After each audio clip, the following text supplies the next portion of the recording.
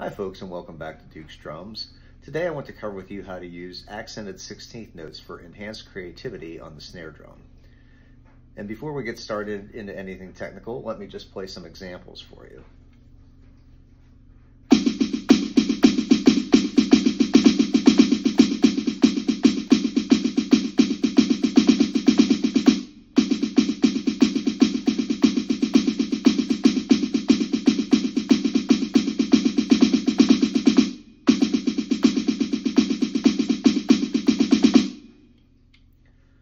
So when playing 16th notes through a measure in 4/4 time, you can add accents on the beats themselves, such as 1, 2, 3, 4, or you can add accents on E or and or or any of those combinations.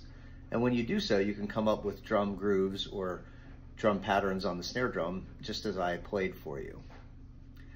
So give that a try and keep practicing and use your imagination and come up with some of your own ideas. And before you know it, you'll be up to speed in no time. Before we go, please take a moment to like my videos and to subscribe to my channel. And until next time, take care.